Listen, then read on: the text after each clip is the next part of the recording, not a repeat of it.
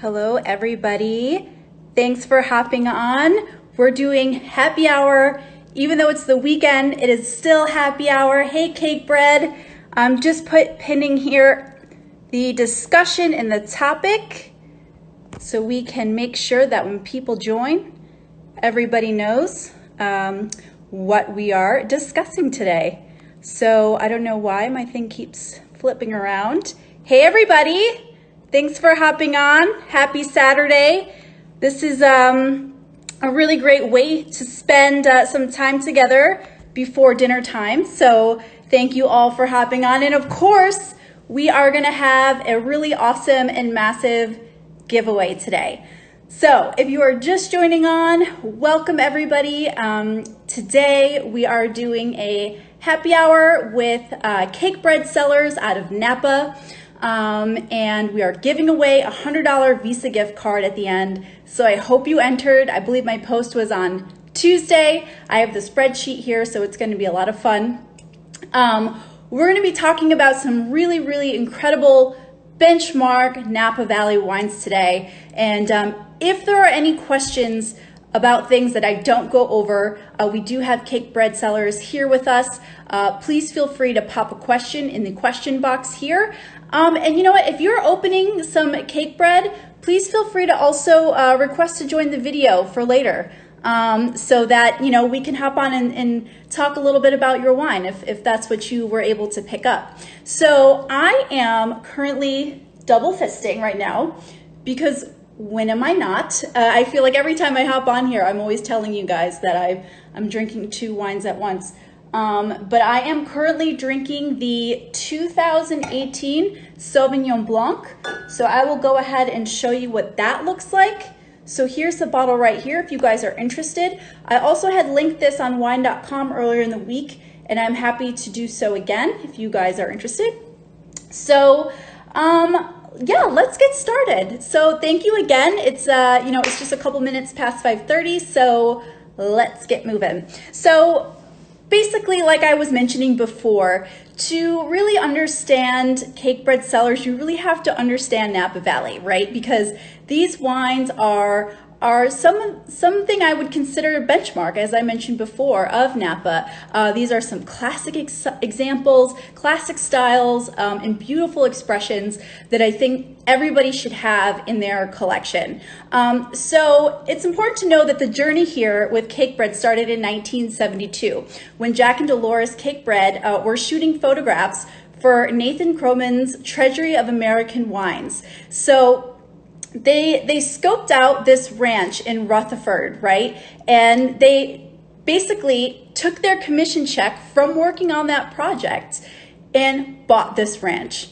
And it was there that the AXR1 rootstock was planted for Sauvignon Blanc. So it was a 22-acre parcel. So that's kind of where the adventure begins. And I believe the first wine was released in 1973. But to think that, you know, you're on this job and you're taking photographs and you use your entire commission check and say, you know what? I want to buy a vineyard. I want to do this. I want to make it happen. It's super inspiring. It's super motivating.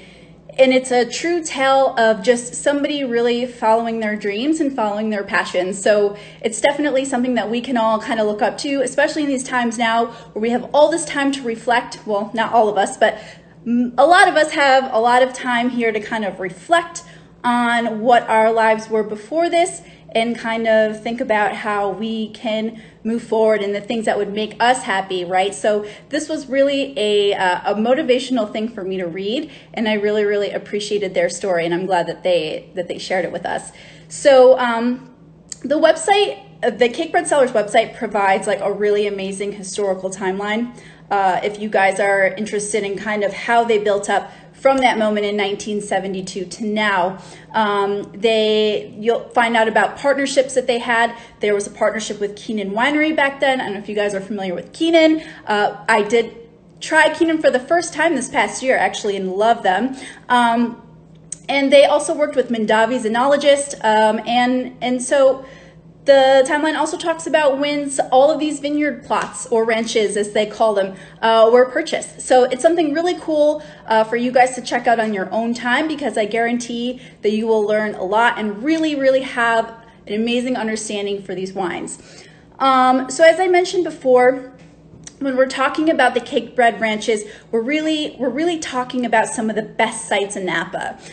So it's important to understand why these grapes thrive in certain places. You can't just say, oh, it's Napa, and just assume like, oh, it's just Cabernet and it's good for Cabernet because it's hot. Like that is not the whole story, and that's definitely not a way to really understand and grasp what the region is about. So it's so much more than that.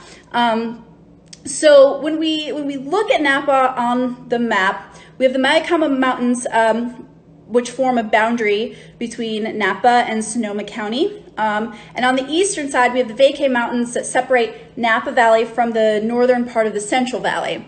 So the most significant influences are the morning fogs and the cool afternoon breezes that are blowing off from the San Pablo Bay, which is the northern extension of the San Francisco Bay. And they moderate temperatures in the vineyards south of the valley. So here we are speaking about Los Carneros, right? And I don't know if you guys are familiar, some really beautiful wines there. The Los Carneros AVA is where Cakebread grows Chardonnay. So I actually have the bottle here. This is the 2018 Chardonnay. We'll talk about tasting notes in a little bit. Because I really want to go through those with you. But so the cooling influences here allow for a long, slow, steady ripening process. So this assures that the Chardonnay gets adequate sugar, but still retains a really, really nice mouth-watering acidity. I don't know about you, but there's nothing worse than a flabby Chardonnay. So, you know, growing grapes in certain areas in Napa Valley definitely help out with these kinds of things that we all love and look for.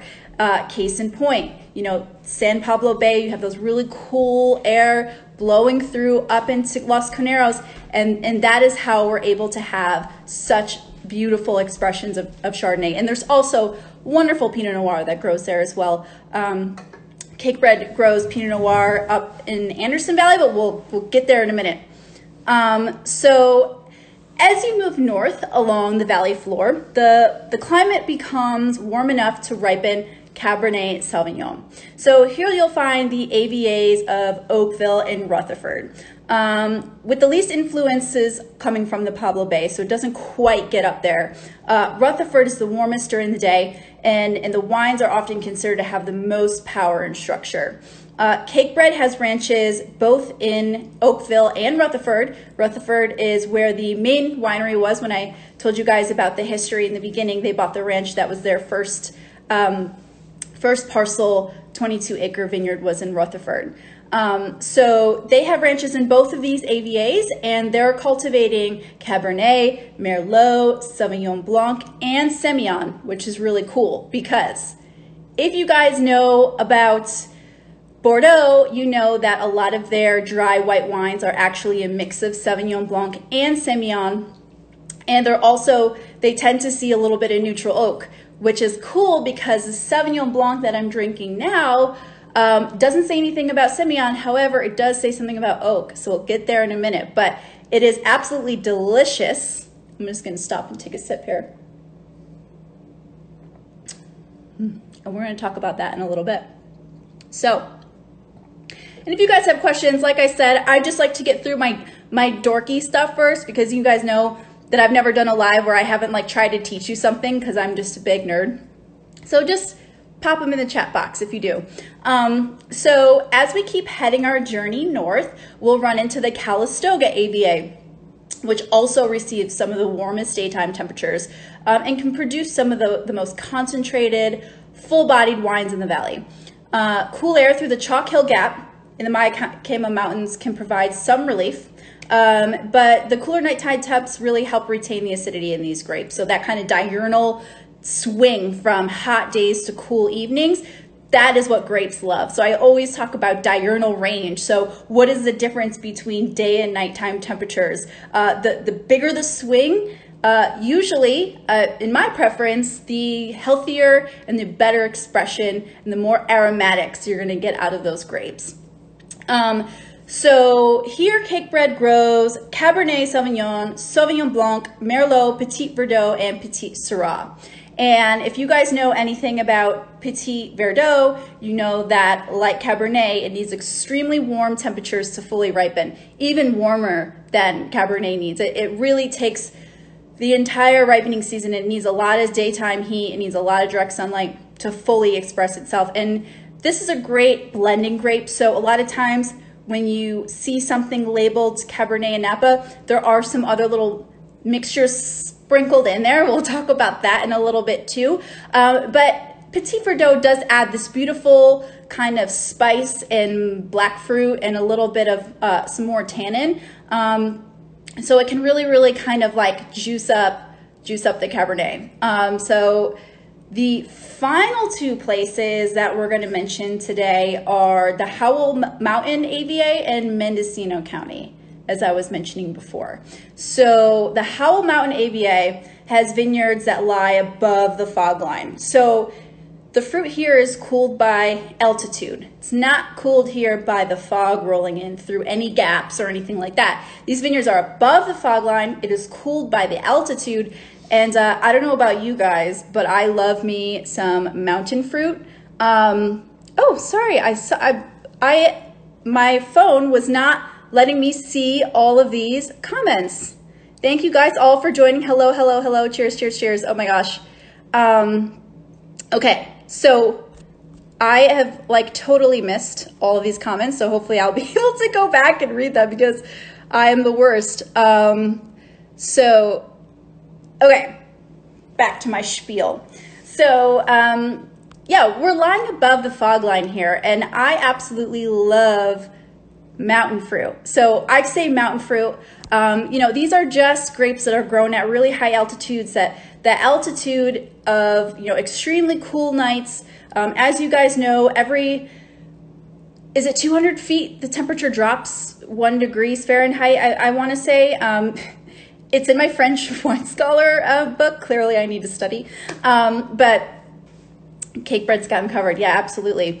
But, you know, you get this extreme drop in temperature. And so, again, you're getting this beautiful kind of, you know, morning sun and afternoon sun, but then you're getting this really cool evening. And it's really like juicing it up, get them nice and right. Keep that acidity. No one likes a flabby wine. And so when you're drinking wine that comes from a mountain like Howell Mountain, you know that you're going to have those salivating glands activating, and it's going to be everything, basically. Yes, Howell Mountain, Spring Mountain, Snow Mountain, all these mountains, mountain fruit. Yeah, go find wines that say that from those AVAs. They're really something special. So here they're mostly west facing, so they're getting exposure to that afternoon sun. And Cakebread grows Cabernet Sauvignon, Merlot, and Cab Franc here. So here we're kind of adding in a new grape. So Cab Franc, Howell Mountain. So being above the fog line must help to accent some of the gentle mineral qualities of their grapes. I would have to agree. I think when you are able to have some really cool fruit that is able to retain acidity, excuse me, and their aromas, I think it also helps you open up to being able to see some of the other qualities that maybe won't jump out, you know, in other situations or in other microclimates. So definitely a good point. So last but not least on our travel to Napa, because I know we all wish we were in Napa Valley right now. I know I do. I hate to admit this because it's like embarrassing. I actually haven't been to Napa in like 6 years. Oh my God, that hurts. It hurts so bad to say that. But I love these wines and I drink them all the time. So we're gonna pretend that we are still traveling up through Napa Valley. So we're heading to Anderson Valley, which is very cool and great for cultivating aromatic grapes and sparkling wine. So think like Gewürztraminer does really well here. There's some really great expressions of like a a traditional champagne method or traditional method sparkling wine that's being made up here. I definitely need to come visit California after quarantine. That is like a must. That is on the list, don't you worry.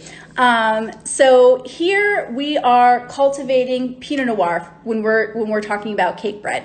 So like I was mentioning before, Los Coneros is a great place to also grow Pinot Noir, but and the Anderson Valley AVA is as well, because again, it's super cool up here. Pinot Noir is really finicky, so it gets just the right amount of heat, but it also gets that kind of cooler climate that it really needs to fully, properly ripen and really give us those, the acidity and that kind of floral aromatic and, you know, some of those bright, juicy red berry aromatics that we love from Pinot Noir. Again, it's like one of the most finicky grapes out there, so it needs a very specific climate. So again, when we're talking about Cakebread, we are talking about a place that grows grapes in the most ideal places in Napa Valley where these grapes thrive. So that is the point that I'm trying to make here, is that the reason why these wines are so benchmark and so quintessential Napa Valley is because they totally understand where these grapes need to grow and where they express themselves the most authentically. And so that is what translates into my wine glass. And that is what I'm so excited about. And that is why I hope you guys all have some Cakebread with you as well today. And if you don't, DM me, because we will figure out a way how you can get some. Drinking some Pinot from Anderson Valley. Delicious. Okay, so let's go to the wines, shall we? So let's start with the Sauvignon Blanc here. So I posted this the other day. Excellent value, you know, great price point, something that I would drink. You know, we're heading into, you know, I know it's been a little bit cold around the country right now, and even down in North Carolina it's super chilly today, but we are, believe it or not, heading into the nice spring summer season. And let me tell you what, this is a beautiful aperitivo wine. It is a beautiful wine that could go with so many different dishes for dinner, and it's just a total vibe right now. I guess that's what I'm gonna say, because I'm gonna tell you a little bit about it. Drinking a white Bordeaux, but I wish I had a Cakebread. When I teach you guys about this wine, you're gonna be like, oh my God, I totally need that, especially if you're drinking a white Bordeaux. So this wine here was fermented in 78% stainless steel and 22% neutral French oak. And then it was aged for 5 months in neutral French oak. So a lot of times when we're drinking Sauvignon Blanc from around the world, you know, Sancerre, Loire Valley, all over in there, you know, other parts of the US and so forth, we're not seeing any oak at all, because, you know, a lot of people say like, well, we don't want to put any oak on Sauvignon Blanc because we want it to express all of its aromatics. It's a very aromatic wine, right? But when you're putting it in a little bit of neutral oak, you're not imparting any actual oak or woody flavors to the wine. You're not masking over the beautiful aromatics that Sauvignon naturally has. What you're doing is you're just giving it a really nice texture. Yes, Hey J Rosé, exactly. Neutral oak contact for some body and complexity. It's the way it feels in your mouth. It's that weight on the palate. It's that kind of, it's that complexity and texture where you are like, okay, yeah, I'm not drinking water right now. This definitely has some weight to it, and it makes it an excellent food wine as well. You know I mentioned like, oh, this would be a great aperitivo wine, which it would be, but also that little bit of added neutral oak makes it excellent for things like grilled chicken or roasted chicken or any other kind of like white meats, things like that, leaner meats. This wine can definitely come to the party and definitely hang at dinner. So that is what I love about this. Yeah, Sauvignon Blanc, no oak most of the time. So I just want to do like a quick little tasting note here. So on the nose, what I love about Sauvignon Blancs that you find in Napa Valley is this kind of like beautiful tropical fruit. So instead of like a super limey gooseberry that maybe you'll find in New Zealand, which is also, you know, I like that too. You know, you can like all kinds of Sauvignon Blanc, you know, it just depends on what you're in the mood for.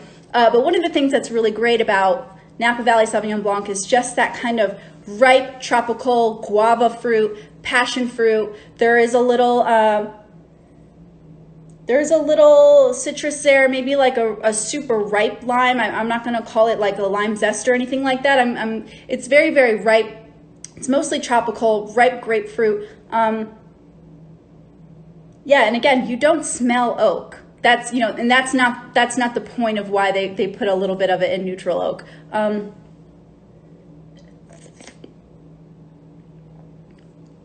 Beautiful. Killer acidity. Mouth is watering. I don't know about you guys. I'm super sensitive to acidity.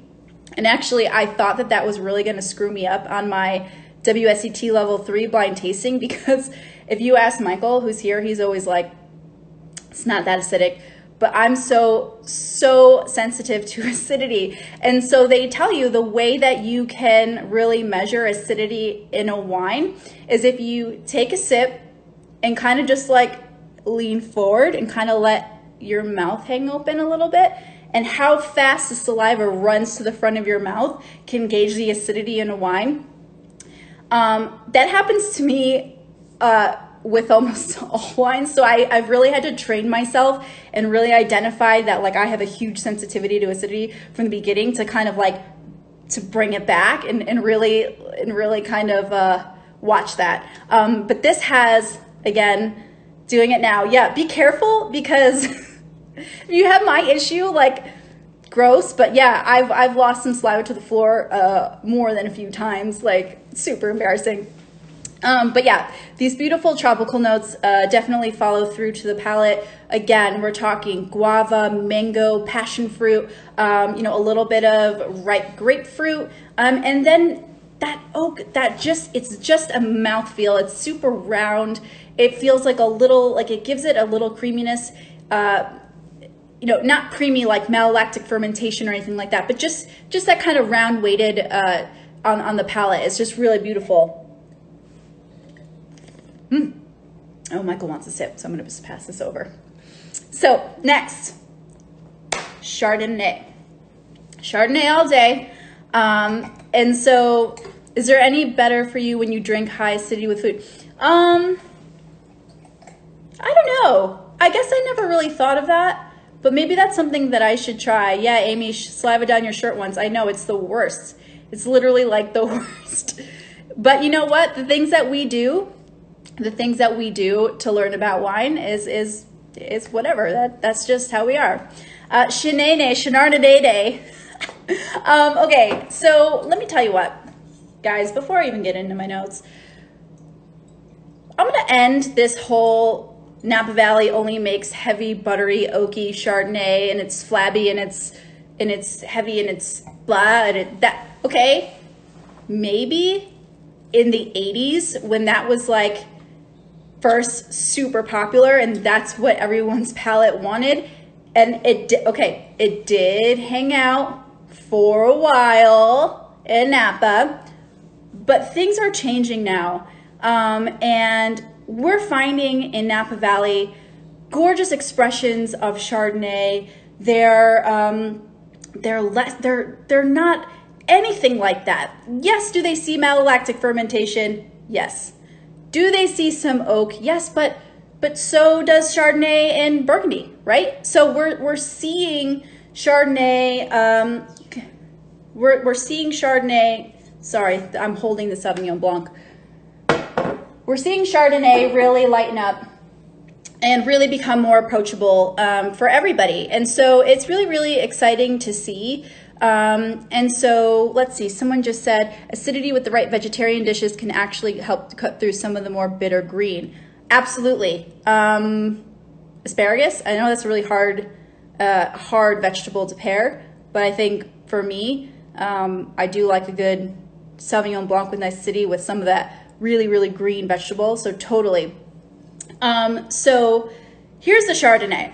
And like I said, you know, we're going away from what we used to know Napa Valley Chardonnay is. So here we have fermentation in 100% French oak, Surly, which means what? On the lees, which are dead yeast cells. We're aging for 8 months in 33% new barrel and 67% French neutral barrels. So we're not oak bombing this because 67% is in aging in a neutral barrel. Okay, it's seeing 33% new. You gotta take these notes when you're at the store, right? And it says it on the back here. I know that my light is like screwing it up, but you know, and that'll also help you gauge whether or not you're gonna love it. And it's 18% malolactic fermentation. So 18%, that's it. So malolactic fermentation is when you're taking tart malic acid and you're changing it to more of a lactic acid. So you think lactic, you think milk, right? You think butter and cream. And so that is where we're saying like, oh, Napa Chardonnay back in the day was so buttery. Well, here we're talking 18% malolactic, so it's not that at all. It might have like a nice fresh creme to it, but it's not gonna have just like a butter bomb. So that's important to know when you're shopping for Napa Valley Chardonnay. This is excellent. This is important stuff, and I'm such a nerd. Okay, so let's have a sip here. First of all, the color is beautiful. So we went from kind of like a pale lemon to like a pale, to almost like a medium gold. On the nose, we have some nice ripe stone fruit. So you have some ripe peach. We have a little bit of pear, a little bit of apricot. There's some ripe orange melon here. And there is a little bit of like a nice toasty caramel, but just slightly. You know, it's important to know when you are blinding or if you're taking your exam, you want to know if the wine has seen oak, what are the things you can look for? And so if you get like a little bit of toasty caramel or like a little bit of vanilla or nutmeg or anything like that, you can probably bet that the wine has seen some oak. So I'm not smelling like this big bowl of butter at all. It smells very fresh, almost a little flinty, which is great.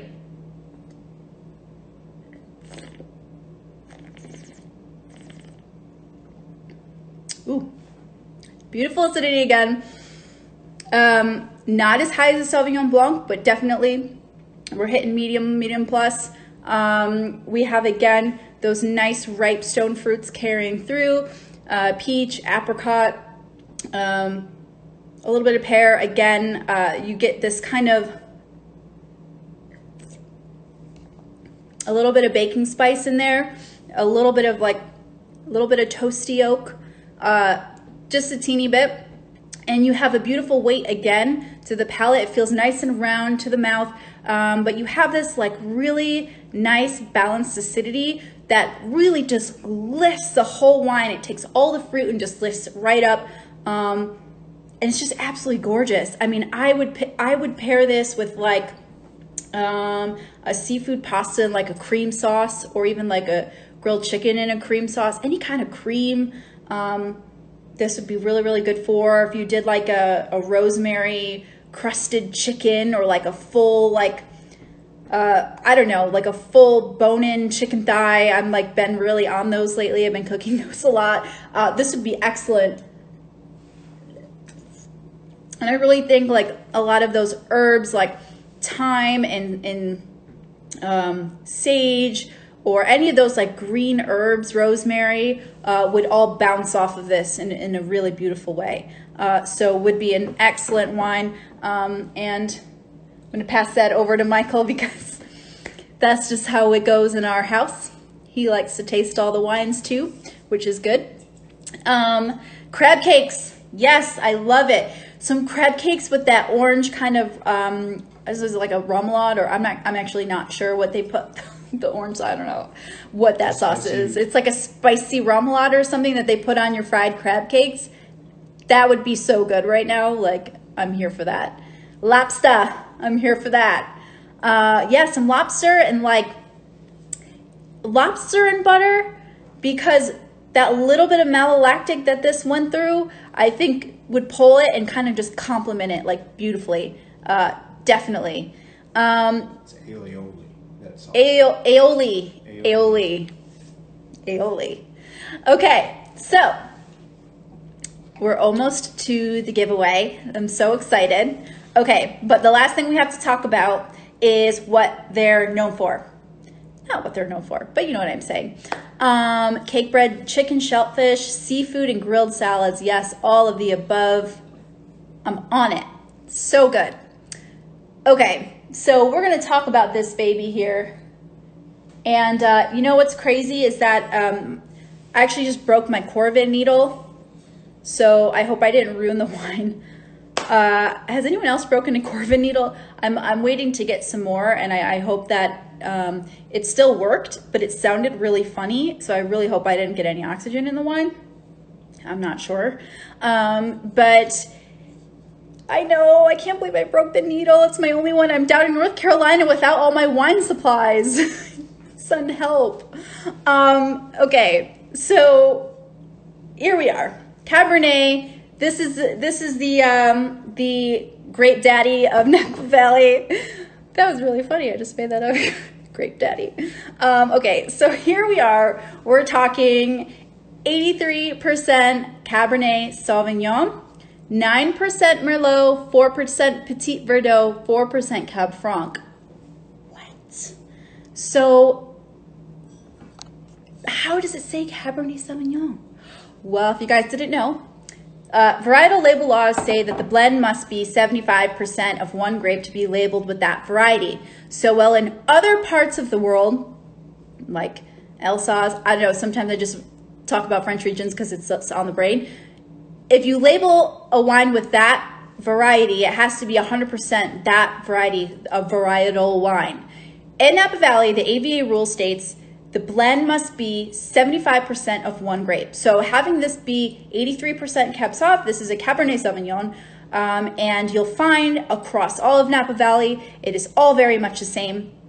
And it's awesome because it allows the winemaker to pull things to really create a gorgeous expression of what this wine should be. So, you know, just at 4% Petit Verdot, as I said, add a little bit of spice and a little black fruit.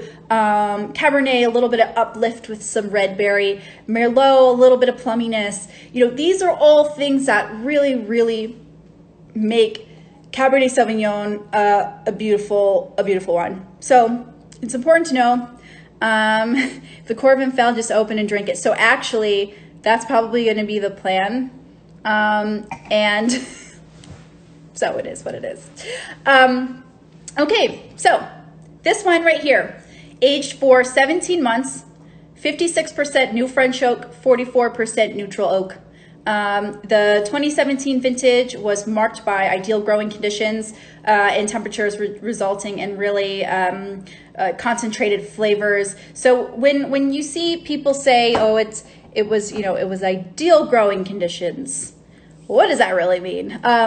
You know, we say these things to mark a vintage year of just, you know, maybe we're not dealing with frost, we're not dealing with hail, we're not dealing with too much rain and cloud cover. You know, ideal conditions, you know, you have dry, sunny afternoons and cool nights.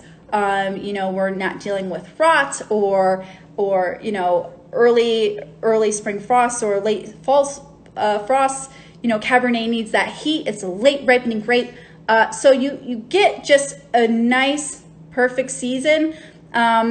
You know, I read a lot about, you know, I heard 2017 is supposed to be great. Obviously, this wine is such a baby. I would recommend you guys buy 2 Cabernets from Cakebread. Open one now. See what it tastes like. I mean, there's no better way to learn the evolution of wine than to taste it when it's a baby and then taste it in 10 years if you can wait. I have a really hard time waiting. So my plan is to drink this one now because Corbin failed. Which, by the way, I love Corbin. Don't get it twisted. Love Corbin. I just need a new needle. And you know, hopefully I'm going to get one and put it in my cellar and pull that baby out 10 years, maybe on an anniversary. Who knows? You know, this is really special wine. So you don't necessarily want to just get one, pop it open, and bam. If you want to, that's your prerogative, but it really makes sense to buy two.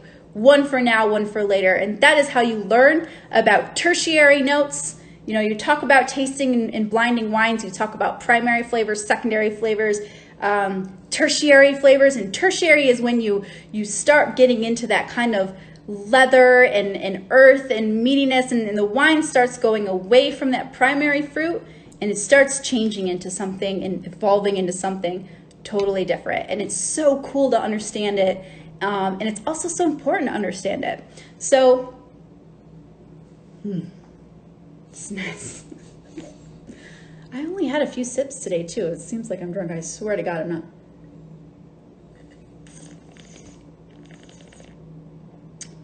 Okay. Man, I miss Napa. Okay. Blackberry, black cherry, black plums, maybe a little bit, they're a little bit cooked. Cassis, leather, but not in the tertiary sense, if that makes sense. Like when you smell fresh leather, just kind of like out of the bag type of thing. Tobacco leaf, a little menthol, some nutmeg, some vanilla, a little cigar box. There's a lot going on here. There's a lot going on. This has medium plasticity, a full body. Tannin structure is quite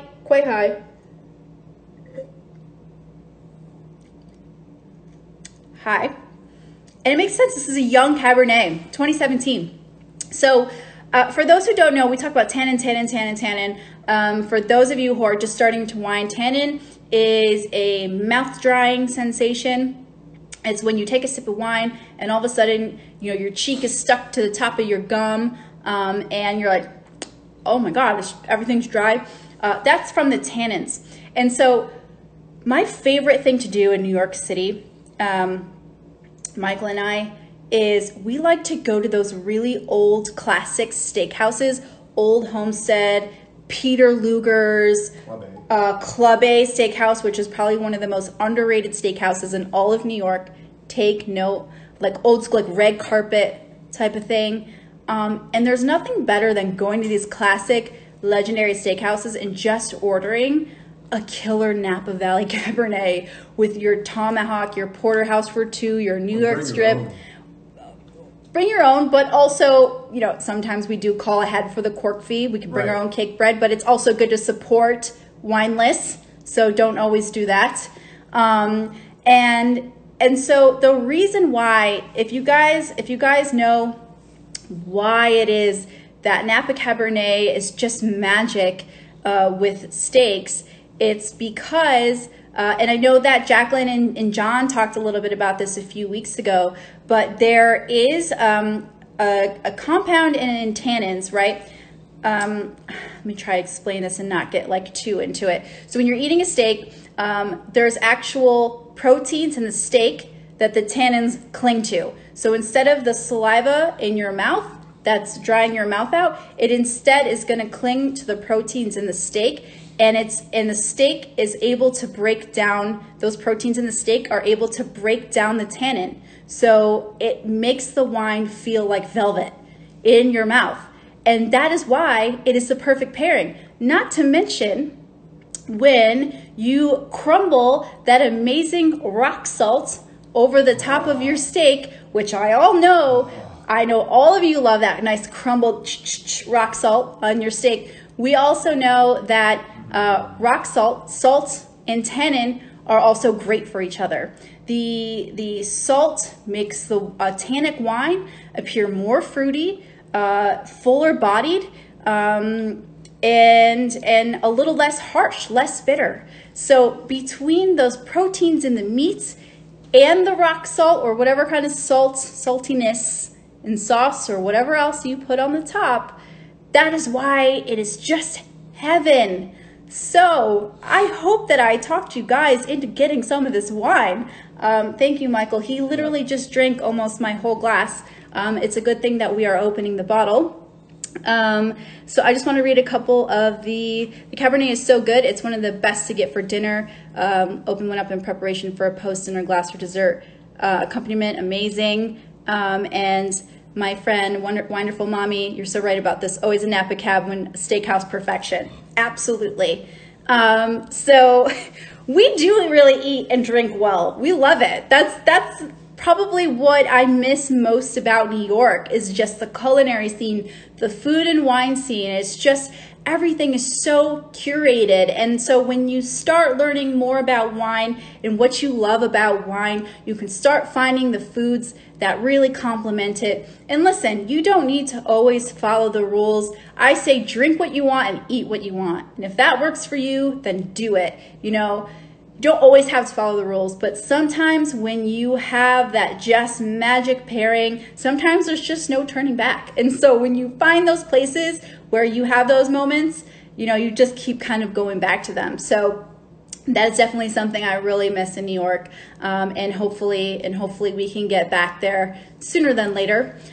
So now it is time to pick the giveaway, because courtesy of Cakebread sellers, we're giving away a $100 Visa gift card, which is awesome because you can buy some Cakebread wine, or maybe things are a little bit rough right now and you just could use it for something that, you know, would be really helpful during this time. So I thought it was like super courteous and generous of them to do something like that. So without further ado, let's have a look here.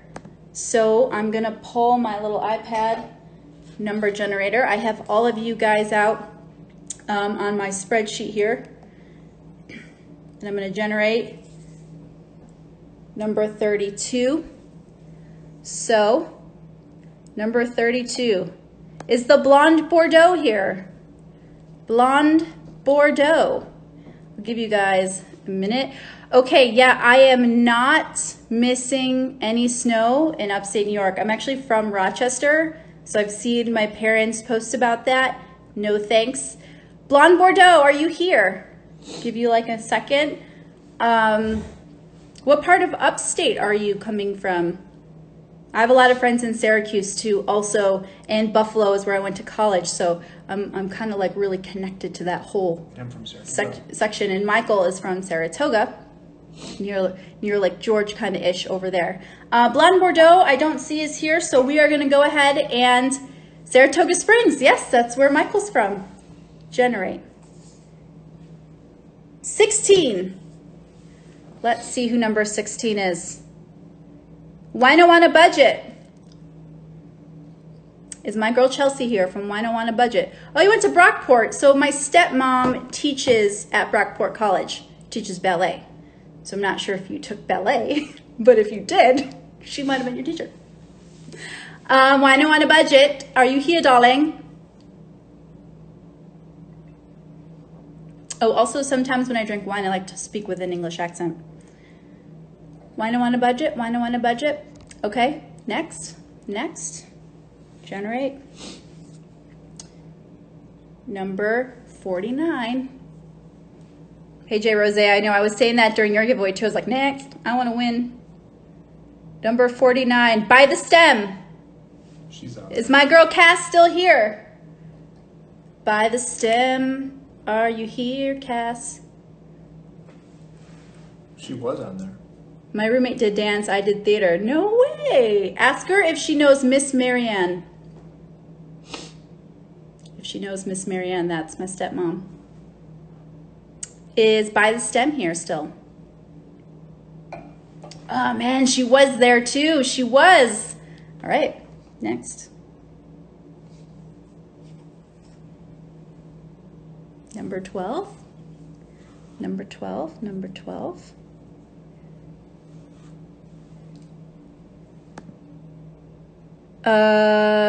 I know she was here. By the Stem was here. She was commenting. All right. Emily Yay Lime.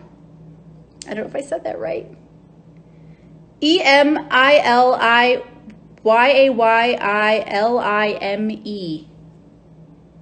She's stemless now. That was funny. Emily Yay. But she's stemless. Emily Yay Lime. And this person, if you're here, I know you tagged a bunch of people. Where do I get my wines? That is a great question. I like to shop local if I can. So I like to shop at places like Morel Wine Co., Verve Wine, Bottle Rocket, Astor Wines, Chamber Street Wines, Flatiron Wines, but Empire State Wine. But wine.com sometimes is just fantastic. And they're actually doing a stewardship program where you pay $50 and that's your yearly membership and you get free shipping. So I highly recommend it if you order a lot of wine, and you can get Cakebread Cellars right on there. So Astor Wines is doing free shipping for your first order. That's great to know. All right, so we're gonna pick somebody else. Which Cakebread wine a favorite in your home? Ooh, we love the Cabernet. I mean, it's just so quintessential. Number 45, number 45.